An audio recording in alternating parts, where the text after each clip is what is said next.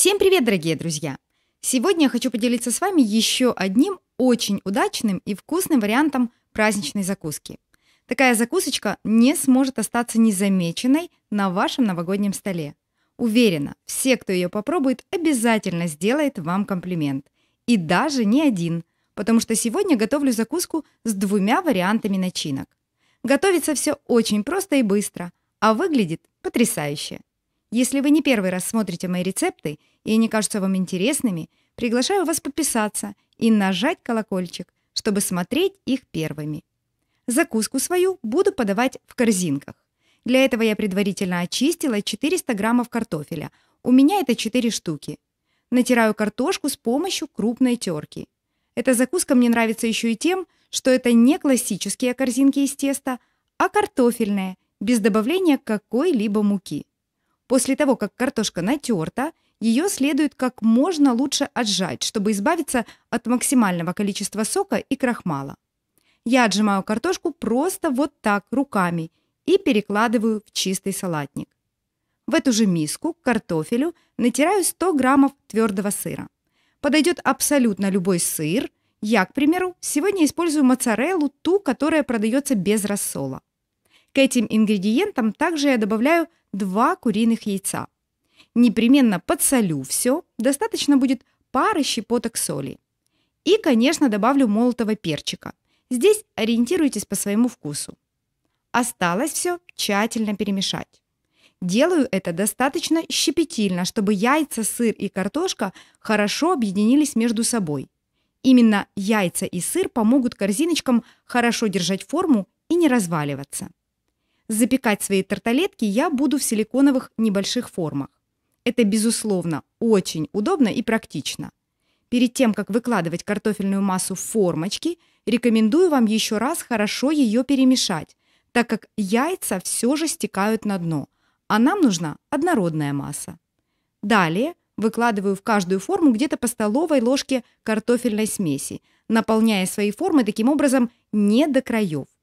Если у вас, к примеру, нет силиконовых форм, вы можете использовать металлические или керамические формочки, но только рекомендую в таком случае предварительно их смазать небольшим количеством масла, чтобы корзинки не пристали к этим формам после запекания.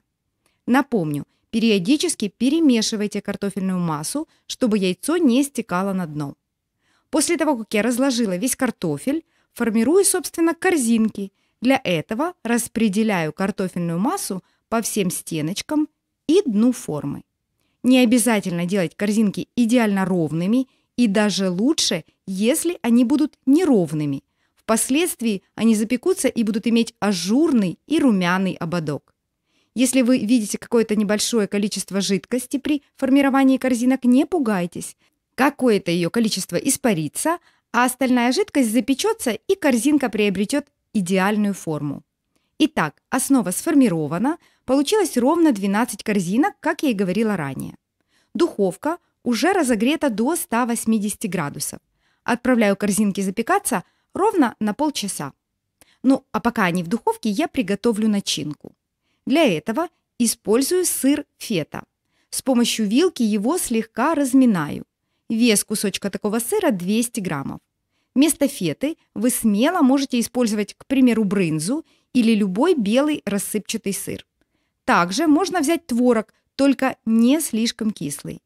Измельченную фету отправляю в глубокий салатник. К сыру добавляю 100 граммов сметаны. Я использую сметану 20% жирности, ту, которая погуще. Но по большому счету подойдет и густой йогурт, либо менее жирная сметана в том же количестве. И еще один ингредиент к начинке – это свежий укроп. Понадобится буквально 10 граммов. Укропчик измельчаю и добавляю в миску. Все хорошенечко перемешиваю. Свою начинку я не подсаливала, так как фета достаточно соленый сыр. Но если вы используете творог, обязательно слегка подсолите. По истечении получаса мои корзиночки готовы. Они очень хорошо запеклись, прекрасно держат форму. Посмотрите, какие красивые румяные бортики получились у этих тарталеток. Не дожидаясь, пока они остынут, освобождаю корзинки из формочек и выставляю на блюдо, на котором и буду подавать свою закуску. Конечно, за счет того, что форма силиконовая, достать такие корзиночки не составляет никакого труда. Теперь в каждую корзинку я выкладываю где-то 1,5 чайных ложки начинки. Эта начиночка очень гармонично сочетается с картофельными корзинками. Получается необычайно вкусно. Но это еще не все.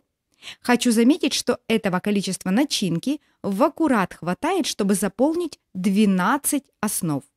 В качестве первого наполнения для корзинок буду использовать красную слабосоленую семгу, уже тонко нарезанную, немножечко лимона и несколько ломтиков авокадо. Беру кусочек рыбки и сворачиваю в рулетик, формируя розочку. Слегка отгибаю края, чтобы рыбка максимально напоминала цветок. Выкладываю ее в корзинку. Рядышком кладу тоненький ломтик лимончика, а по бокам 2 небольших кусочка авокадо. Таким образом наша розочка приобрела зеленые листочки. Ну и совсем немножечко зелени. В моем случае это проростки молодого гороха. Мне кажется, получается очень нарядно и мило. Корзиночка выглядит празднично. Таким образом я формирую еще 5 корзинок. Кладу рыбку в виде розы, рядышком небольшой ломтик лимона и листочки из авокадо. Не забываю украсить зеленью. Такая закуска однозначно покорит ваших гостей своим внешним видом и, конечно, вкусом. Сочетание феты, красной рыбы, кусочка лимона и авокадо – это очень-очень вкусно и красиво. Для второго наполнения сегодня использую шпроты. Еще есть соленый огурчик и немножечко зеленого лука. В корзиночку хвостиком вверх устанавливаю 2 рыбки. Рядышком кладу 2 небольших ломтика соленого огурчика, а украшаю все парой перьев зеленого лука. И первый, и второй вариант такой закуски придутся по душе вашим гостям и, конечно, вам. Как видите, все готовится очень просто. Все быстро, легко, без каких-либо заморочек. А выглядят такие закуски празднично. Они выглядят нарядно, аппетитно и красиво. Если вы приготовите их, уверена, ваш праздничный стол заиграет по-новому. Я вам сегодня предложила 2 идеи наполнения таких корзинок. Ну, как вы понимаете, начинка и наполнитель могут быть абсолютно разными. Здесь все зависит от вашей фантазии и, конечно, предпочтений. В любом случае, такая картофельная корзинка – очень хорошая основа для любой начинки. Калорийность корзинок с красной рыбой составляет 205 килокалорий на 100 граммов. Калорийность корзинок со шпротами – 225 килокалорий на 100 граммов.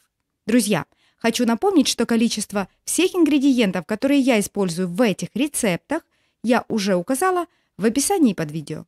Буду очень рада, если вам понравился такой рецепт и это видео. Если это так, оцените его лайком и пишите комментарии. Я от души хочу поздравить вас с наступающими праздниками. Увидимся в следующем видео.